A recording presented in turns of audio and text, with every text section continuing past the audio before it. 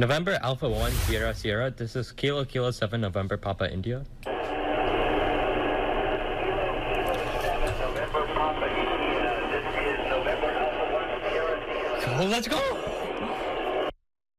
Local students successfully made contact with astronauts in the International Space Station. Fox Hill's Bonnie Silkman joins us now with more on this out-of-this-world experience. I love the look on their faces when they made that contact, Bonnie. Right, let's go. Let's do this. You can see how psyched they are because they did it. They made contact with astronauts up in space. Students from an amateur radio club at Camas High made this happen. They spoke with astronauts in the International Space Station after 3 tries.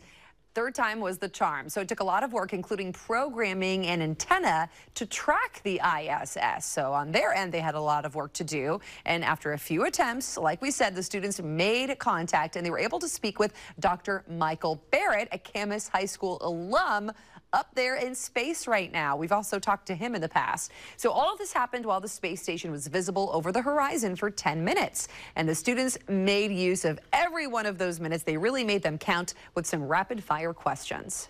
What is your most stressful experience in space? He says the most. I think my most special experience was doing spacewalks. I did that on my first mission, and I'm about to do that in about a week again. So I'm really looking forward to putting on that suit and going outside. Over. What's the most useful thing you've taken away from high school? Wow. Well, I was inspired by a lot of amazing teachers. You guys may know Dale Croswell, but Jerry McGraw, Dean Gray, Cecil Fleischman, these guys that taught me how to read, how to write, and how to speak other languages. Those are skills that have stayed with me ever since, and I remember those guys implicitly. Over. What is the funniest moment in space?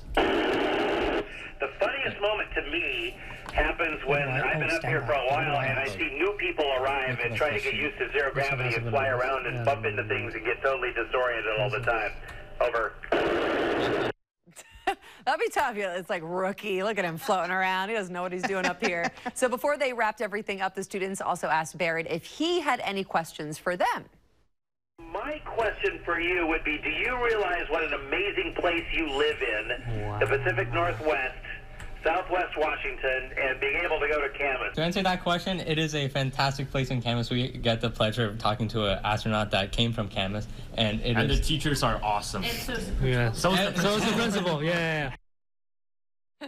So cool to see. So, of course, Dr. Barrett realized that some of those teachers and the principal were in the room with them. He says he wasn't sure he's sure that was a true statement anyway, but so cool to see all the teachers creeping up with their phones, kind of watching all the action happen. And I feel like I would have questions too, like, what are you guys eating for dinner tonight up there? Like, what's the plan? He said he was about to go on a spacewalk, so I love to see the students' enthusiasm for what they're doing, right? Who gets to say they've done that? Never forget this moment. Who can say that they talked to astronauts? Exactly.